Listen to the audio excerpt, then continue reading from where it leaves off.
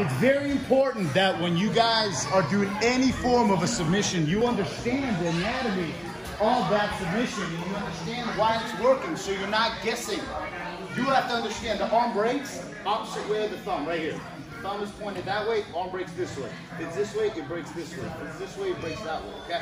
If it's a choke, you need to understand it's got to be choking the carotid artery, stopping the blood flow. If it's like down here, it's a wind choke, it's not going to work as effectively. And you're going to think, oh, it should be, but it's not because you don't understand the anatomy of the choke, the anatomy of the submission, the anatomy of a footlock, the anatomy of a knee bar. Any submission, you have to understand why it's working. So let's just explore why this is working. We're just starting here, okay? This works because this strap is not going to break if I properly feed it to this arm. I want to be able to chop his arm right here and have no slap, so he can't pull it as I pull him in, and this comes across. I want him to struggle to fight for this arm. And this one-hand grip is incredibly effective because this is the strap, it's not going to break. If I have this, you can easily pull that arm out. There's no way I can hold it. When I have this strap right here, I over-rotate it and I pin it here, even right there. I go thumb down and I roll it right in that elbow so that my elbow can close so his hand is over. Okay? And I'm just going to keep it over and break in his posture. He'll probably want a posture, and I have all this left over to use how I need to, okay? My left hand moves to the shoulder and that hip to the right so that my hip can go to the right, okay? My left foot goes on this hip, and I turn it, and I'm tilting him. This hand right here, by itself, controls his arm. This is free. I'd rather push his head than to hold the wrist because he can't pull the arm out. Pull the arm out, okay? This is key. Not this, not this, not this, not this. This. So it's all engaged. So your hips are engaged and you lift, and his arm lifts up. So this finishes his arm right here. Even here you have an arm lock right here. But this right here is controlling his arm. The reason why most arm locks are very difficult to finish from the guard is because you're doing this. And as you do this, you pull it out. And you get past.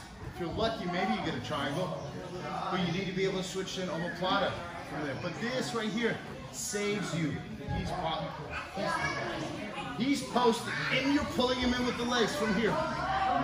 Chop, and I'm gonna bring him down and pull him in. Okay? Right here, it's an arm drag. I can drag his arm this way, he'll probably pull it that way. You have the head. You can step on his hip.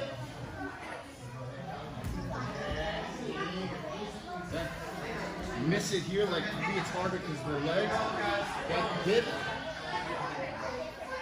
And leg over the head. Not over the shoulder, he can start stacking. But over the head. Right here. Whip. Can you stacking? Is this leg against the neck? You want to take him over? Just keep driving it down, and we should go down. Just really still have this lapel right here. Look, and his arm is fairly straight. Even if you were to bend it, yeah, I still have the arm straight.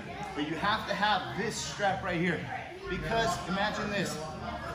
If you set it like this, you have a bow and arrow. Okay?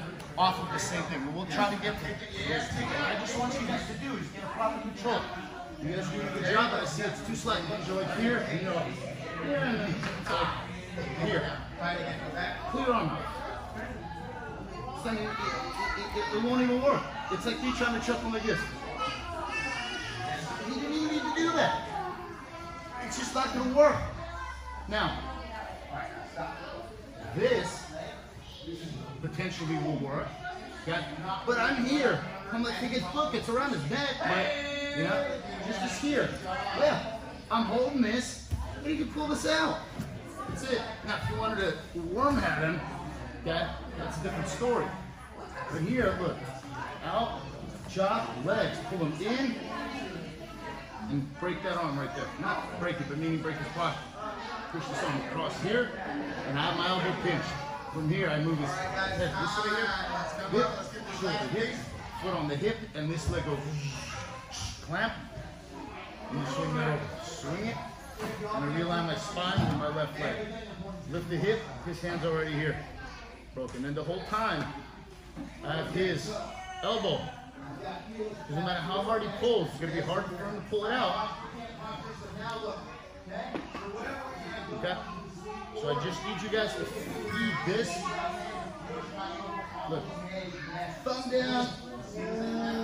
Roll it right into that elbow pit and break this posture down right here. They're going to want to posture. Okay? Pull them down here. Here you go. I have never finished more arm bars than I have using this control from the closed door. This is absolutely golden once you learn how to manipulate it.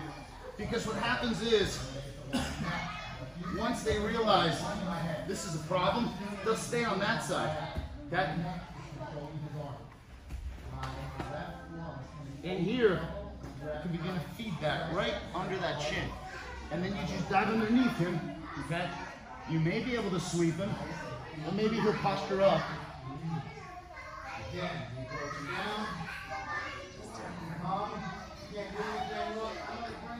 And then you can do that, I guess, kind of a Gregorian from the bottom. I don't even know what that is, but I actually did this to Web the other day. So the other day, yesterday.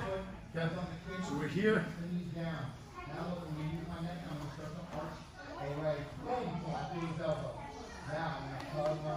Alright, let's try this. So this right here, the great thing with his gi, it's all loose. He stays on this side, doesn't let me push him back through. Feed it right here.